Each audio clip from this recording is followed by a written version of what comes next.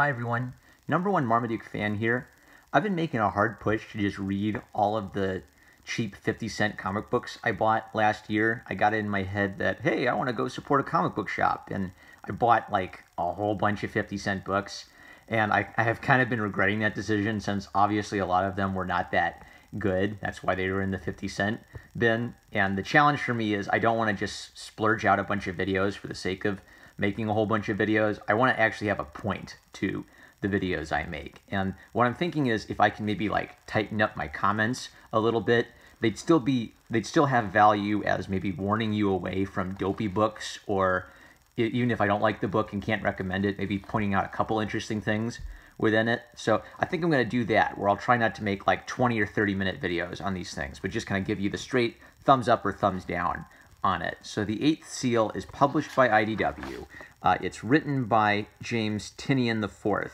And this cover is by Vanessa Del Rey, but the cover artist is not the interior artist. The pencils and inks are by Jeremy Rock. And Jeremy Rock has this very clean, straightforward, kind of empty, dull style. And Vanessa Del Rey I love this cover. I mean, it's creepy, but that's kind of the whole point. Like, this first lady is being demon-possessed, or she's going insane, and she's seeing these creepy visions. And I like how she's this simple, light form underwater, and then the monster's kind of creepy, sort of like this primal spaghetti monster evil, and they're enveloped in darkness, but it's not like hitting you over the face with a whole bunch of blood and guts.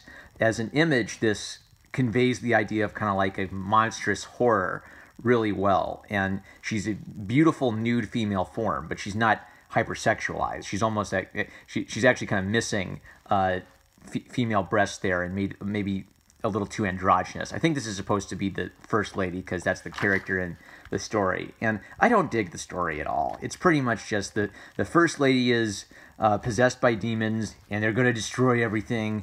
Whoa, bro. Demons, man, am I right? Like from the Bible, but they're going to destroy the U.S. government. They're in the White House. Whoa, man.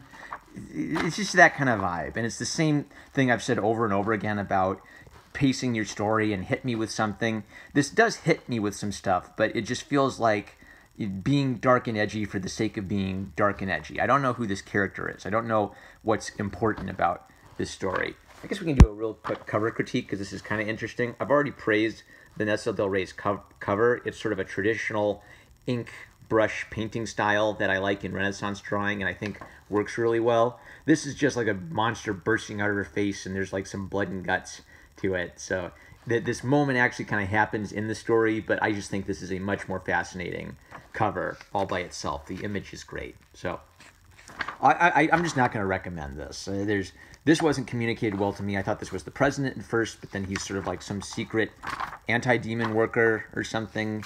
And there's some lazy reuse panels. So look on the TV, there's the panel, zoom in on the same panel. That wouldn't happen because she's talking, she's moving her hands. It would be a different moment in time. And then she starts going insane, the demon, busts out, man.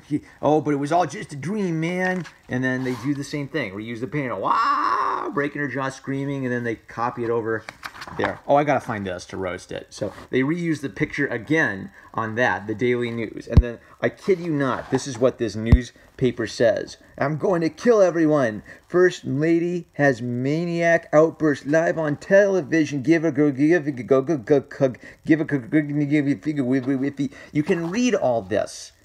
If you had written this, you could have written the first few words out and then gone into scribble mode. And if you wrote in kind of like a loosey handwriting, it'd translate as just gobbledygook that we're not supposed to try to read. But they typed it and tried to like... There's also this weird pixelated thing everywhere. Like somewhere along the line, someone shrunk or blew up the art, and it doesn't quite feel sharp and clear all the time. So the first lady has collapsed from this traumatic experience, and she remembers... She has a dream of seeing her handsome president husband in the library, but it's secretly a nightmare, and the demons are still haunting her, But she doesn't care, and she just wants to have a nice dream. But then she remembers her miscarriage, and the demons are so scary, it's so edgy. And, I don't know. Cultural appropriation, but if you're culturally appropriating images from like medieval Christian history and medieval Christian art, I guess it's okay. Wow. Street Fighter G.I. Joe? Yeah, I'll go check that out. Yeah. That's a bit more my vibe. Not so much like edgy demons, bro. I wouldn't have bought this if I had cared what I was picking up. I was literally just saying, okay, well, I'll support a comic book shop, so I'll just get every cover that looks kind of interesting. I'll pick that up and see what it's about. If I had bothered to flip through this, I probably wouldn't even have gotten it for 50 cents. And sadly, since I did that, I actually picked up a couple issues of this, but I don't know if I'm going to have anything productive to say about the other issues that I haven't already said about this. So, the 8th seal. If you want your edge, bro, then maybe, I guess you're going to get some edge. But, I'm #1 Marmaduke fan. I love you guys. Catch you later.